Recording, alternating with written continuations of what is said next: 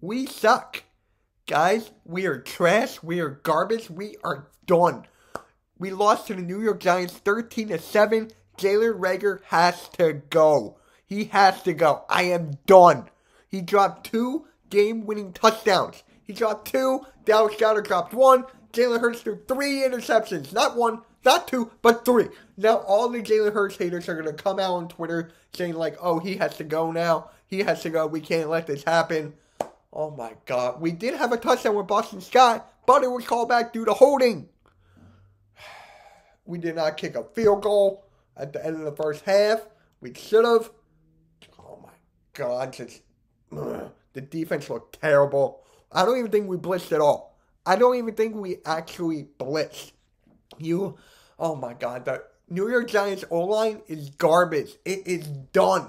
I don't know what to say anymore. We suck. We're not beating the Jets. We're not making the playoffs. We are not. I am done. Sick of this team. Goodbye.